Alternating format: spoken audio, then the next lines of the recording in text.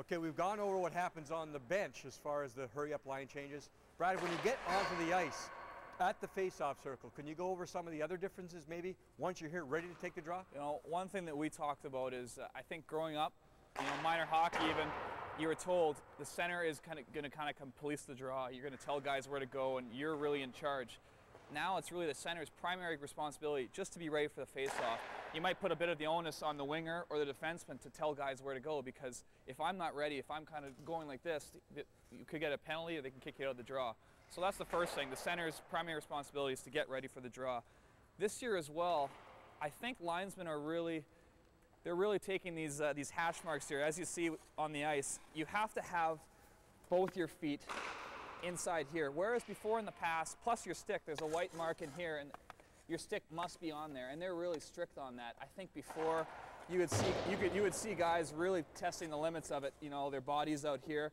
But I mean, I've literally been, you know, the bottom part of my skate over this line, and boom, you're out of the draw. So those are some of the major differences. You're really going to have to pay attention to detail on the regulations here on the draw.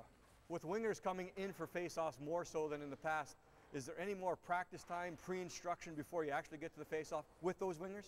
Yeah, there is much more attention to detail on the draw from the wingers' part. I mean, before each period, before each game, the coaches come in and tell us what's expected of us in terms of who's chasing, maybe who's staying back, what face-off plays on the offense we're running, and defensively what we're doing. And I mean, as a center, like before in the past, I'd like to be the one to maybe remind the wingers, but I don't have time to do that. I'm taking the draw. I'm relying on my wingers to know the instructions and what they're going to set out to do beforehand. Okay, we've talked about more of the general mental concepts of getting ready for that hurry-up line change and dropping of the puck. Can you go over more, maybe just the fundamental, what you think about going in to take a face-off? Well, again, falling within the rules, there's basically two different ways of approaching a draw. I think the first way is quickness. And you know, a prime example on our team, Eric Belanger, he relies a lot on quickness. Right. Obviously, the linesman is here with the puck. I am not paying quite as much attention as to what the other center is doing once I'm ready. I'm really just focused on the hand.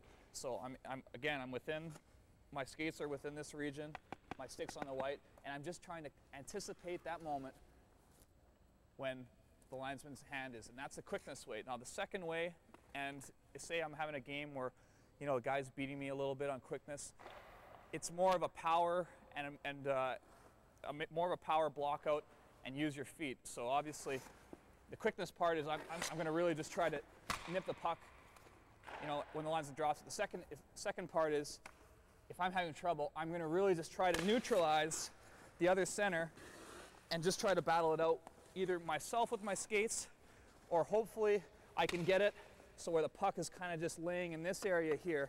And I'm satisfied with the draw if I can move the puck on my defensive side, because our wingers and defensemen are instructed to support the center.